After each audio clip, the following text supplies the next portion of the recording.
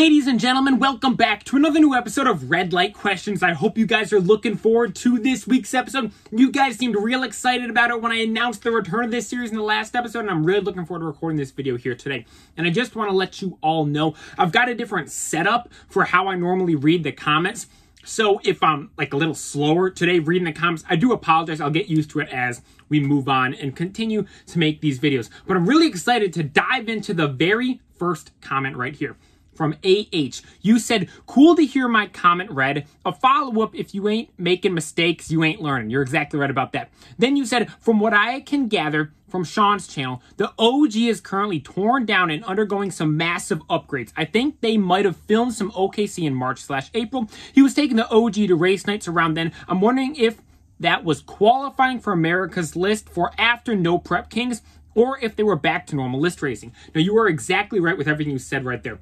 They were filming the beginning of this summer, or before summer. It was March, April, maybe even May, if I'm not mistaken. It was a couple weeks before No Prep Kings actually started, whenever that was. They were filming a new episode or a new season for the 405 show. And what they were doing with that season was the same thing we saw with the last season of the 405, where it was qualifying for Street Outlaws America's List, because as we're guessing right now, the next street show that the 405 guys will partake in after No Prep Kings is done will be America's List once again. So with Sean doing all of this work to the car right now, I think this kind of really dictates that there's two paths that his performance in this most recent season could go. Now, I was actually going to have this be the main topic for this week's episode of Street Race Talk, so I don't want to go into it too in-depth, because I think with this series 2 Red Light Questions, I think I'm going to post these on Wednesdays, and Street Race Talk obviously on Fridays. I don't know if I have a video on Thursday, so if the title and thumbnail of this video is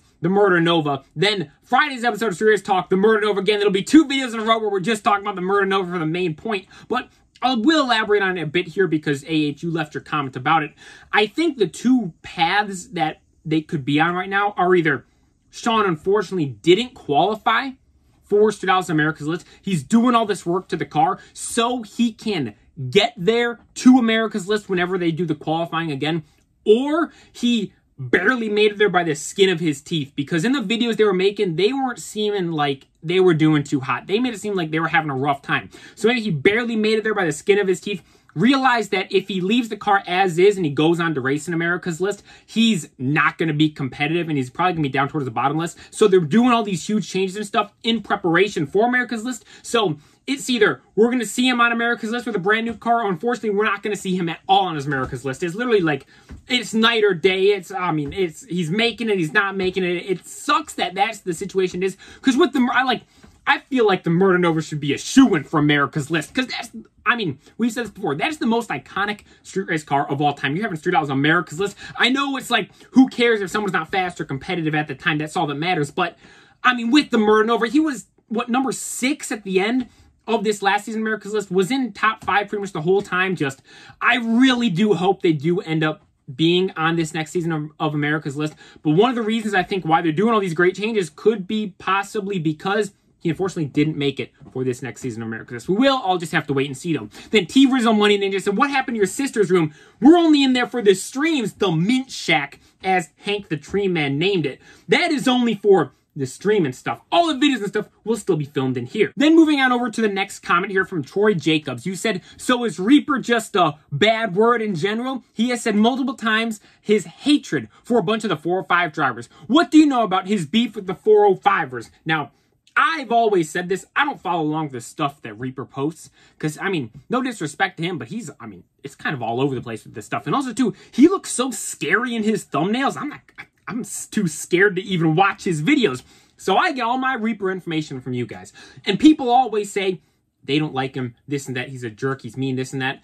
I don't have any opinion like that of him. I've never met him. I've never had an interaction with him. So until then, I'm not going to form any opinion on him, because I've never interacted with him myself. So why should I say I don't like him if I don't have any reason to not like him? So that's why I've always stayed completely neutral with everything about Reaper.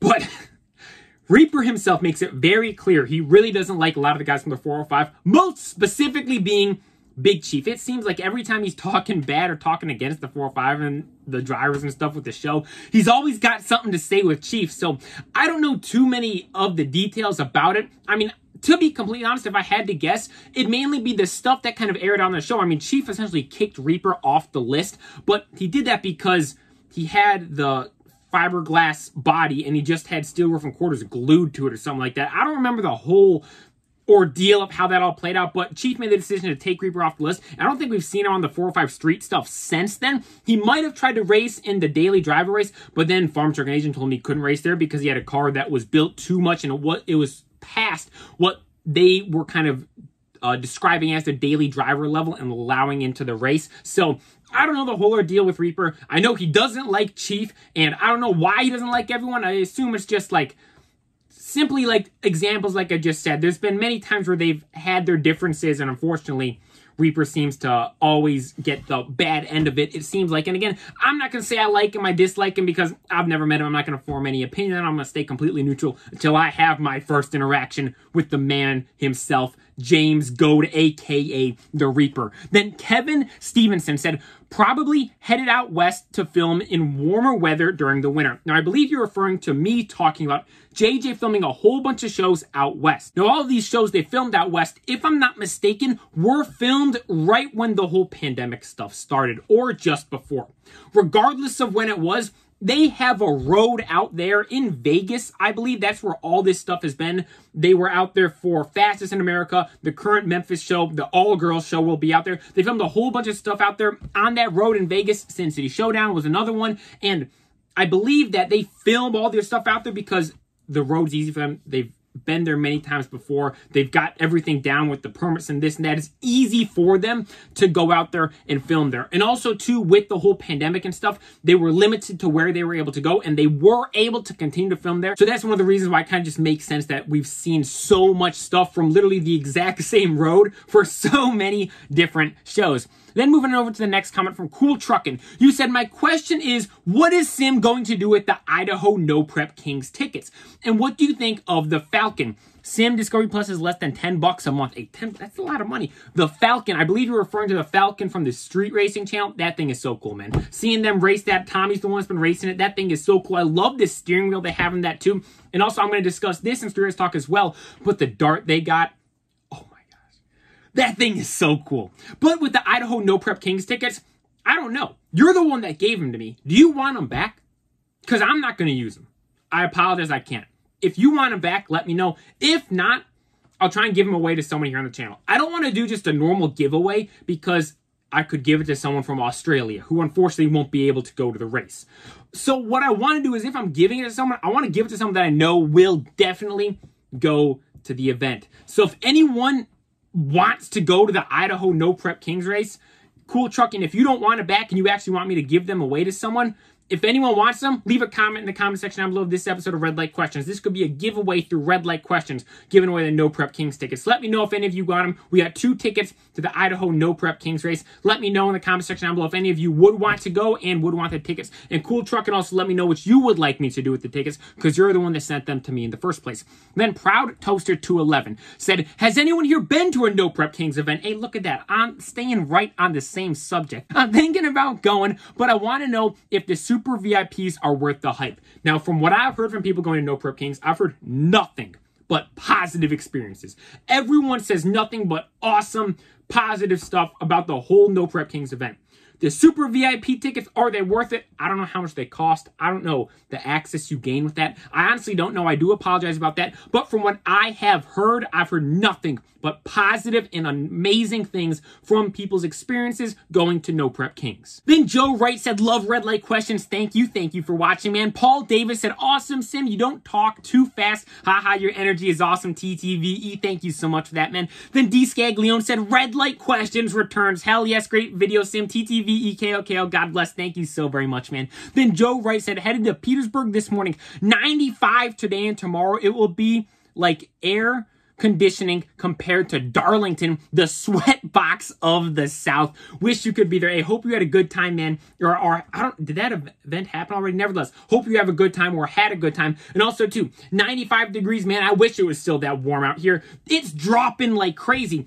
Literally, today's August 31st. It's 84 degrees today. September 1st, tomorrow, down to 77. And I don't think we go above 80 again, probably for the rest of the year.